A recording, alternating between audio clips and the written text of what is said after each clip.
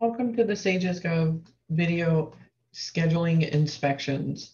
I want to point out first again, I am working in a test environment. Please make sure you are logged in using the website highlighted in blue. Okay, with the SagesGov Phase 2 inspection scheduling, projects submitted and accepted after Tuesday, January 18th will have an application number greater than 220383.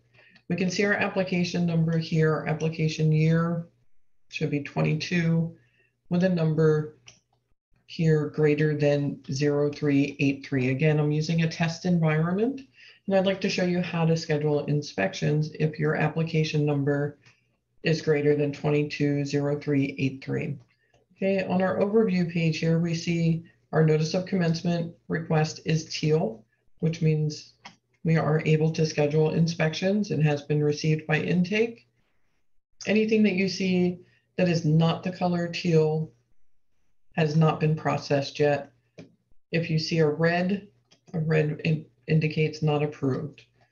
The light blue here shows that these inspections are scheduled, and you can go ahead and click on them. And we can see a scheduled date here of January 18th. Okay, so we're going to go back and we're going to schedule. Dark blue means not scheduled yet. So we're going to go ahead and schedule our inspections. You can individually click on the inspections, or you can click on the link there for inspections. And I want to select both. We're going to do our mechanical final and our fire final at the same time. And go ahead and schedule. We're going to schedule both for Wednesday the 19th. We don't need the contact information is going to stay the same, so I'm not going to update the contact information. Maybe for viewing training purposes, I am going to update the contact information. I'm going to put my name, phone number, and I do recommend putting an email address. Again, this is just for a test environment.